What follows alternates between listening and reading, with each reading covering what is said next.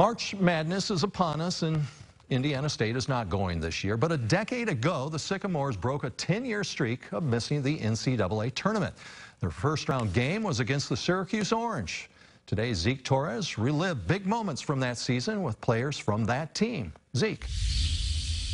Mike, the 2010-2011 Sycamores, led by first-year head coach Greg Lansing, accomplished what no Indiana State team had done since 2001. Go to the big dance. Former teammates tell stories about the memories the community impact of that season had. It's been a decade since three local basketball players began their first collegiate season together. It was interesting that he brought up 10 years. You know, it seems like not that much time has passed. They were a team composed of local talent, ranging from Terre Haute to Marshall, Illinois. We wanted to play local if we could, and so to play at Indiana State was a dream come true.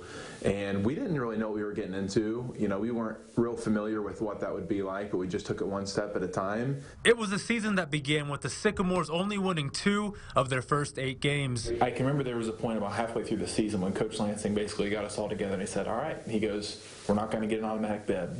He said, we're not going to win the conference the conference. He said, the rest of our season, every practice, every film session, every weightlifting, every game is to prepare and to get better and better and better to where we're the best team we can be when it comes time to play the Missouri Valley.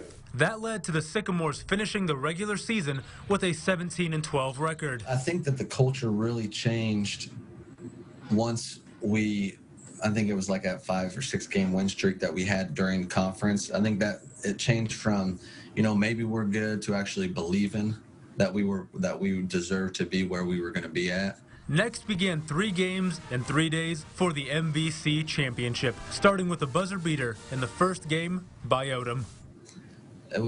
I thought Coach Lansing was pretty crazy when he drew that play up and told the freshman to get to the elbow and shoot that jumper, but I guess he believed in him and believed in me more than I probably believed in myself. But yeah, it's a crazy moment, and it's something that I'll never forget. And as it meant something only because what we were able to do the rest of the tournament. After winning their 3rd conference championship in school history, next was Jim Boeheim in the Syracuse Orange. Yeah, I mean, the first thing you think of when we found out we were playing Syracuse is that 2-3 zone, you know.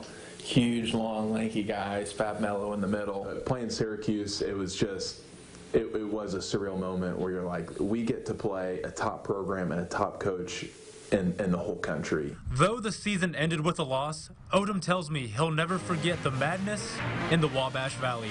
Then and now. I mean, that's how much it brought the community or kind of gave a spark to Indiana State is, I mean, if you do something and people are talking about it 10 years later, you know, you really impacted somebody's life.